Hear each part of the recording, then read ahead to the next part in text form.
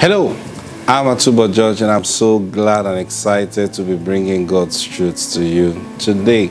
Now, before we go into today's broadcast, can we make demands for our daily bread like the Lord instructed us to do on every broadcast? Are you ready? Join your faith with me right now as we declare, say, Father, I demand right now and I receive my daily bread. It's coming to me now in Jesus' name. I ask and I receive, and my joy is full in Jesus' name. Amen. Praise God. Now, I just feel in my heart, before I share with you what the Lord has laid in my heart, to thank some of you that share our messages, comment, you like, both on Facebook, on YouTube, and even on every other medium that you relate with us. I really and sincerely want to appreciate your efforts in getting this gospel out. Now, I know there's still much we can do, praise God, but I'm just so glad that you, without being told, you take that initiative and do things. We are touched when we see, and then especially those of you who contact us and send us offerings. Now that's the most touching one. I'll tell you why. Now you don't see us putting our account numbers on the screen and we don't request for money, but for you to do that, then it's proof to us that you're in touch with the Lord. And number two, that you love us.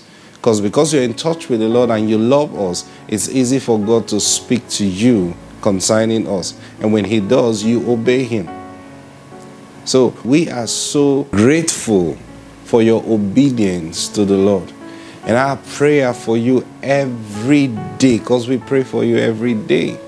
That's the command the Lord gave to us. In our office, 3 p.m. to 4 p.m. is the time we pray for everyone who God have caused to partner with us. We pray for you every day. And so let me tell you this truth. Release your faith every day for a miracle.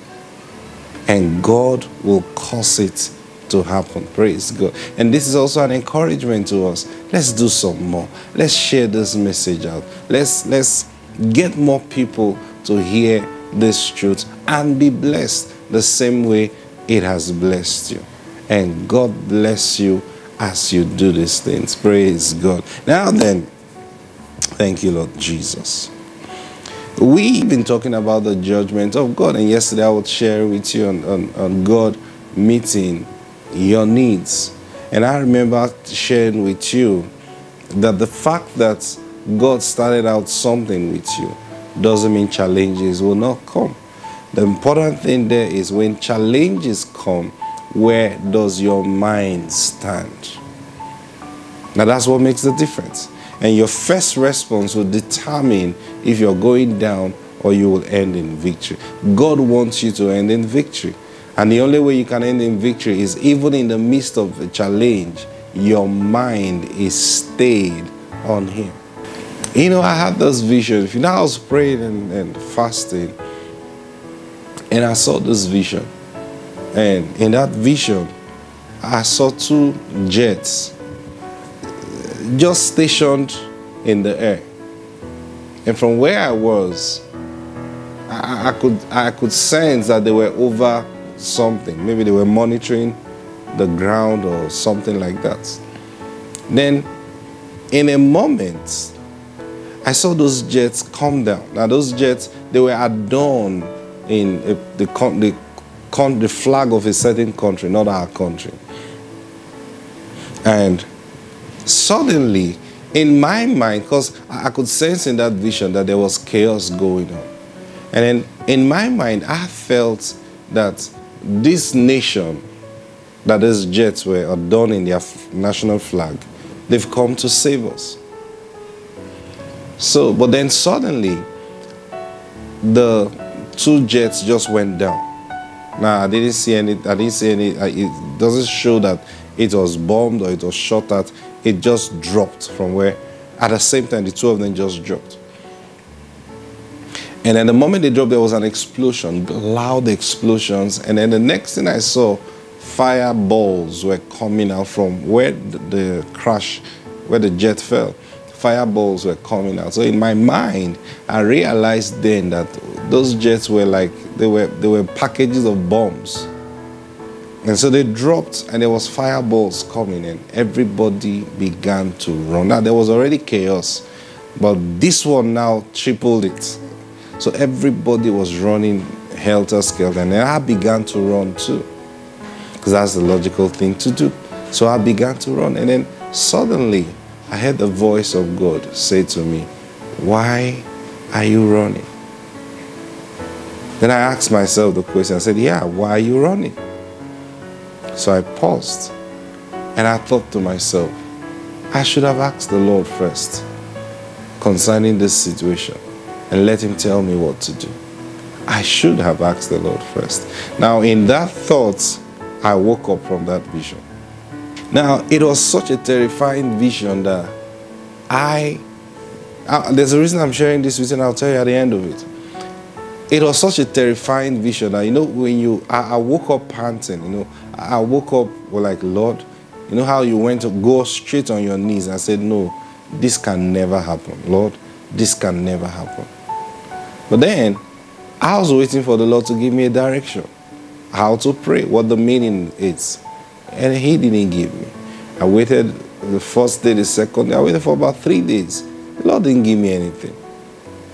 So, we had a prayer meeting. And I went for the prayer meeting. And we're going to pray for our nation. But before stepping into the prayer meeting, I went into the office. I was like, Lord, I think you need to give me direction concerning that vision.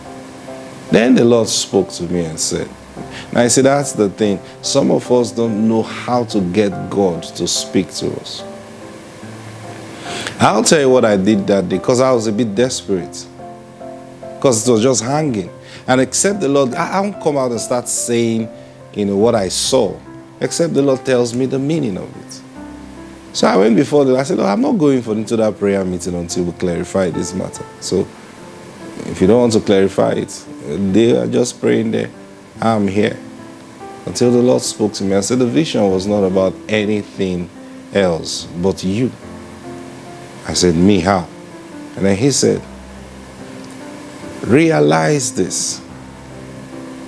In the midst of chaos, there will be that natural instinct and things for you to, because,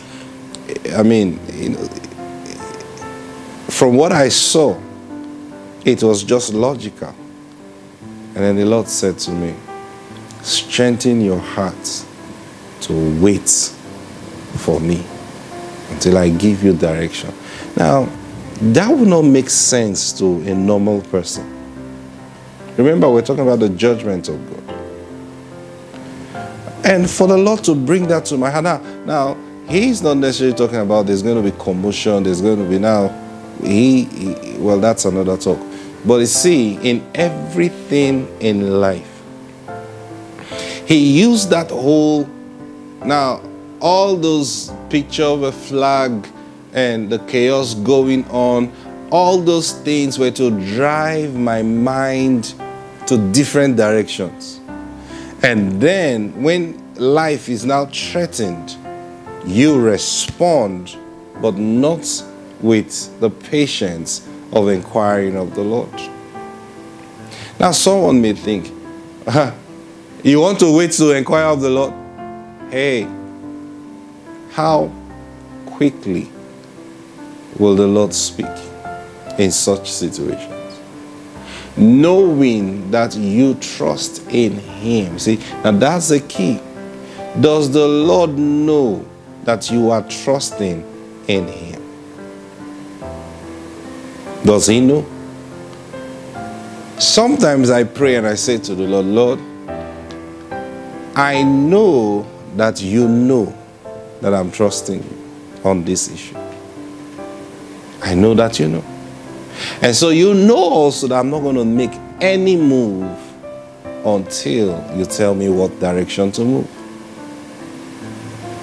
So now I know you know I'm just here waiting for you. So when you're ready to speak, you can go ahead and speak. Now, because sometimes you think you're doing something, how do you know God is receiving what you're doing? Just like I've said several times, many of God's children tithe. But how do you know God is receiving your tithe? Oh, the church received it. The church receiving it doesn't mean God has received it. You should have known that by now.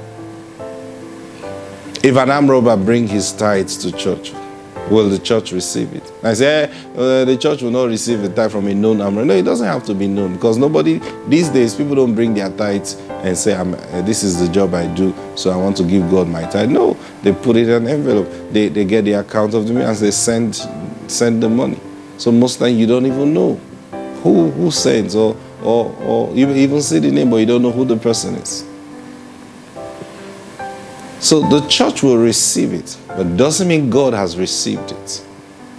Oh, the church may be happy. Wow, we got this. But it doesn't mean God have accepted the offering from that person.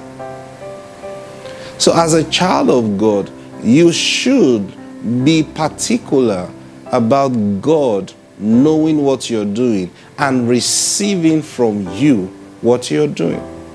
You remember Cain and Abel.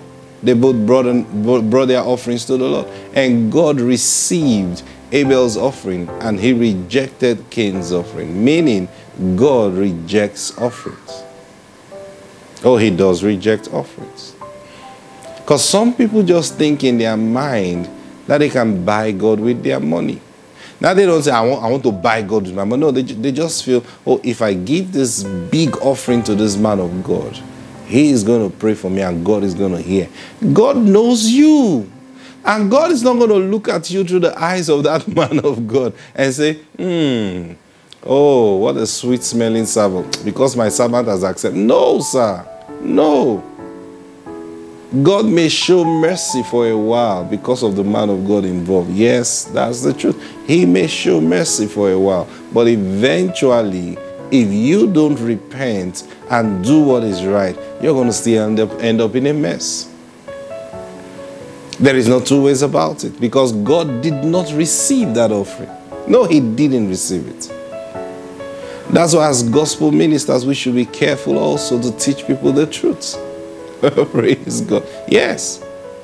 The way you know that God has received your tithe, for example, is when he commands you where or what to do with that tithe. That's the only way you can truly tell that he has received it. And he's not even, oh, I paid my tithe yesterday, today I saw a miracle. That means God. No, that's not the proof that he has received it. Believe me, I've seen miracles, praise God. But I can tell you this for sure. That's not the proof that God has received it. The proof that God has received your tithes, your offerings, is his word. That's why I said the surest way you can know is when he tells you who to give it to. And the moment you obey him when he tells you, it's proof that he has received it. It's proof that you surely are going to be blessed by that obedience. Praise God. And that's how it works. And that's how heaven operates. This is God's judgment. That's how God judges things. Praise God. Our time is up for today. Hey, listen. God bless you specially today. And let the Lord increase your knowledge of him. Let the Lord increase the effectiveness of his work in your life. And may you see results everywhere you turn. In the mighty name of the Lord Jesus Christ. God bless you. Bye-bye.